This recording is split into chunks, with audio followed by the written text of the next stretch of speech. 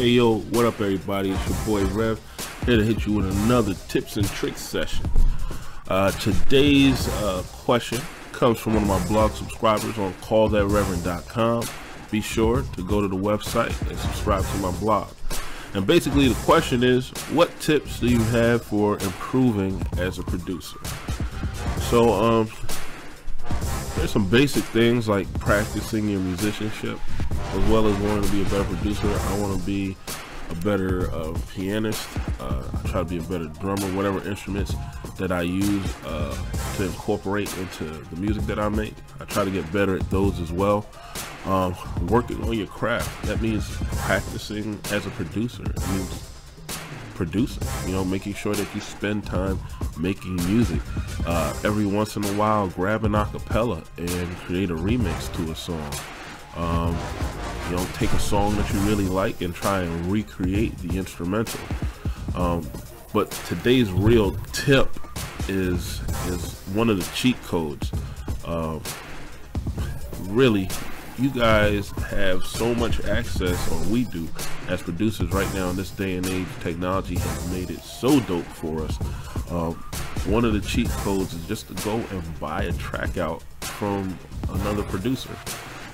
Like, you really like this song, or you like the instrumental that they did, and there's something in there that you're trying to figure out. You can't piece it together exactly what was done by just listening to it. A lot of producers are online selling, licensing track outs for artists. And perhaps a bunch of us are out here right now, like, hoping that, other producers don't go and cop track outs and then figure out what we're doing, but at the end of the day, you know what I say, iron sharpens iron. We're all out here just trying to get better, gradually increase our intensity, gradually just get better, crescendo. That's what I like to say.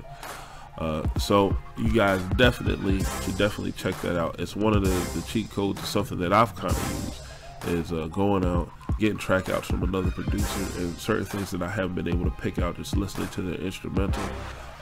It's kind of exposed like little techniques to me here and there.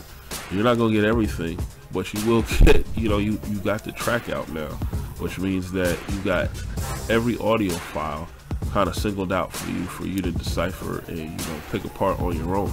Additionally, this doesn't just help you as a producer, but it's going to help you as an engineer, because if they had a mix that you really appreciated, going back, taking these stems and now trying to re-achieve that mix is another tool to go back and improve your engineering skills.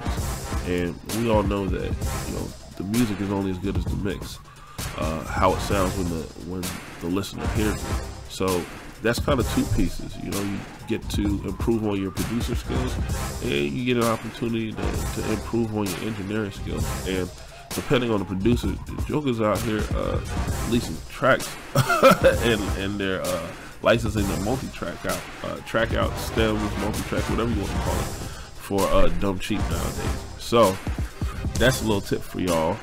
If you appreciate it, go down there, like the video, make sure you subscribe to the channel, tell your friends about it. And as always, if you ever have a question, leave one down in the comments, or hit me at callthatreverend.com, or rev@callthatreverend.com is the email. Alright, as always, y'all stay up, crescendo, and I'll see you next time.